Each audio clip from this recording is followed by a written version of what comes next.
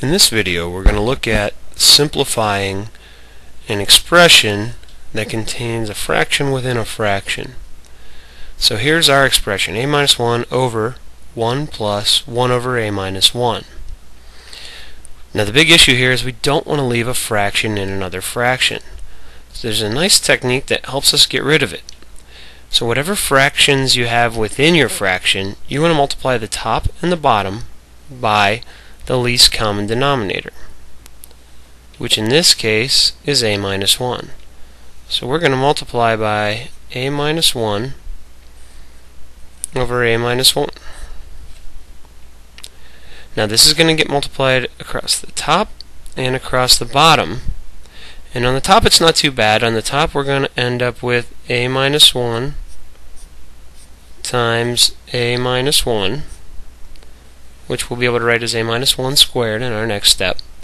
On the bottom you have to be careful because of this plus. This a minus 1 must be distributed to both of these. So we're going to have an a minus 1 times 1. So 1 times a minus 1 plus, now here we have the 1 over a minus 1 from the original problem times another a minus 1. Now we'll see the benefit of doing this technique.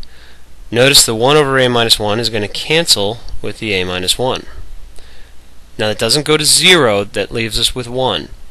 So in the numerator we're going to have a minus 1, the quantity squared, all over. Now this is just 1 times, but if it was another number we would distribute it over these parentheses. A minus 1, so we can drop those parentheses, plus 1. So this is equal to a minus 1, the quantity squared, all over a, because we got a negative 1 and positive 1, so those are going to cancel. And that's how we can simplify. So the first step is the most crucial, which is to multiply by the least common denominator on top and bottom.